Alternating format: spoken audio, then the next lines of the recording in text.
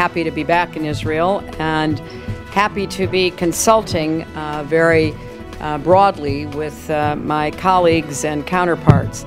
I had a chance to cover a range of foreign policy issues with President Peres, Foreign Minister Lieberman, Defense Minister Barak, and of course Prime Minister Netanyahu and members of his office and cabinet.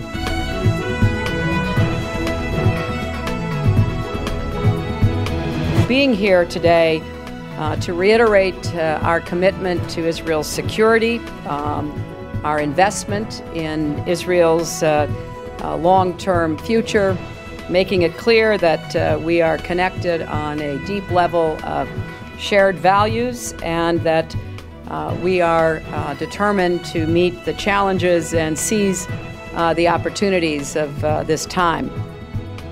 Israel is a nation that shares a special bond with the United States. We are friends, we are allies, and more than that, Israel holds great personal significance for many Americans, including myself.